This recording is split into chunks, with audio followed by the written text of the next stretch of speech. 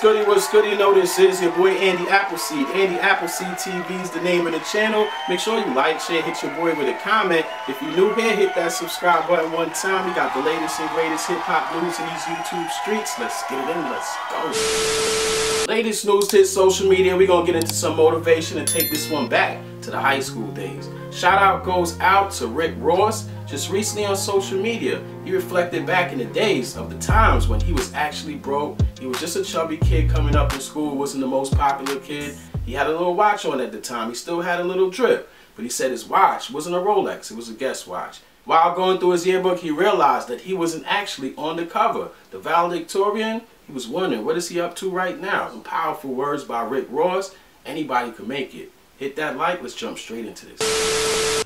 Your goals don't give a about your excuses. You see, it's on you, fellas, what you want your woman to have. How did you progress from last year? Or what would you be saying next year based on this year? Huh? What we doing? I'm going through a few old things. Taking y'all back to when I was a youngster. You see, I was a senior in high school right then. I was out on a dinner date and letting a chick know right then, I don't do selfies. You feel me, baby? I don't keep me off your page. That's back then. That's that guest watch. That Figaro chain, that St. Lazarus piece, a little inexpensive bracelet, the heel figure shirt on, but the arrogance was there. Flyness was there. You see me? That's me taking your chick to a restaurant. You feel me? In my box Chevy. Tommy, you feel me? You feel me? This back there, when I went to New York for the first time, I went to Branson. Had my cheap mink on. I was hustling on. Wasn't no music. This many years before I got on. I used to write raps for other people at this time. He was doing the chorus. I was actually in Erick's sermon studio. I believe we was in Long Island. Erick's sermon studio. You feel me? I wouldn't change nothing about our senior year in high school. We made one mistake though. I would change something. I was supposed to be on the cover of this. Rose. I know you a genius somewhere. Holla at me. Who was the student government president that failed to put Renzel on the cover of this amazingly beautiful yearbook cover? I was supposed to be right there. What happened?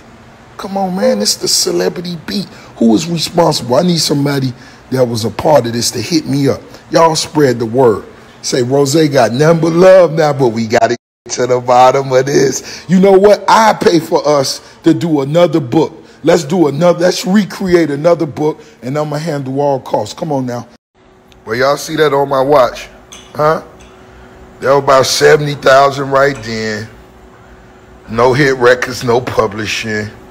Didn't know what BMI was.